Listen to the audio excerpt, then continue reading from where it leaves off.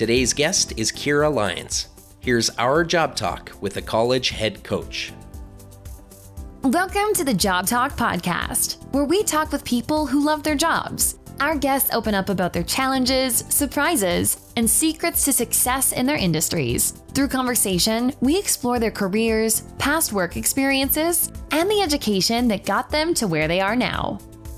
This is the shortened version from our in-depth conversation. Please visit thejobtalk.com to find the full episode. What is the best advice you can give a person pursuing a career as a head coach? Learn from everyone that you come across, whether you agree with them or not. You know, there's going to be a lot of people that you're surrounded by that see the game differently or have different philosophies, but just because you disagree doesn't mean that you can't learn about yourself, about the game, about what you like, about what you dislike, and give yourself the opportunity to be around as many different types of leaders as you can in the game and outside of the game too. Understand that your experience is what's going to teach you the best, and trust that it's great to take advice, and it's valuable and it's a necessity, but you also need to figure out what your style is and how you interact. Because if you try to adapt a style that isn't natural to you, and this is just leaders in general, it's forced and it's not something that is received well by the people that you're trying to lead. You need to walk the walk, and you need to have faith in what you're doing. And if you're doing it for the right reasons, people will buy in, and figure out what your style is, what comes natural to you, what your strengths are.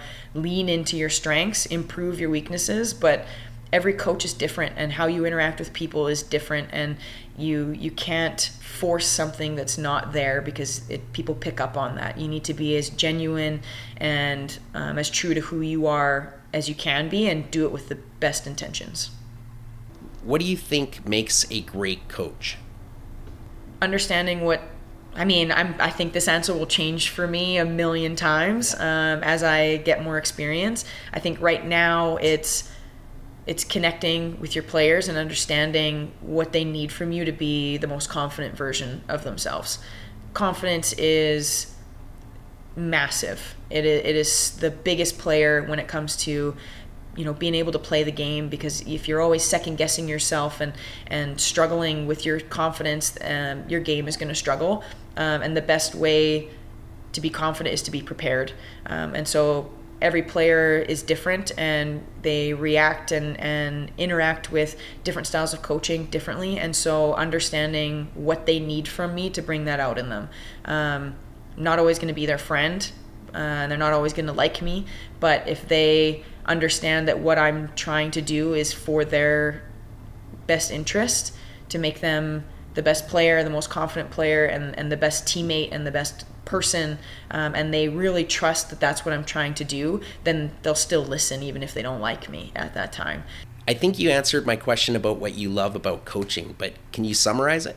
I love what I'm able to do for the confidence of the girls that I coach.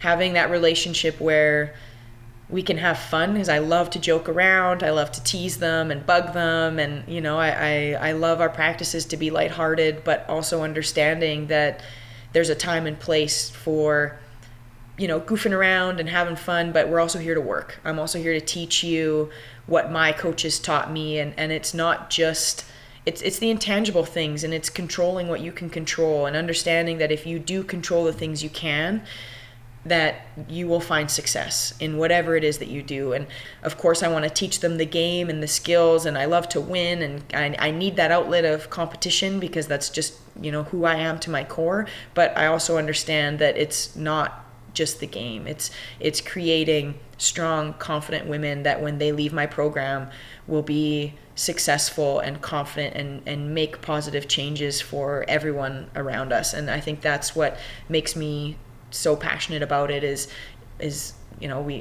women need to be a part of that change, because they were just not involved enough, and there's something that we offer that nobody else does, and there needs to be more of a balance, and I want to be a part of making that change. Thank you for tuning in to the Job Talk podcast. For more information, please visit us at thejobtalk.com.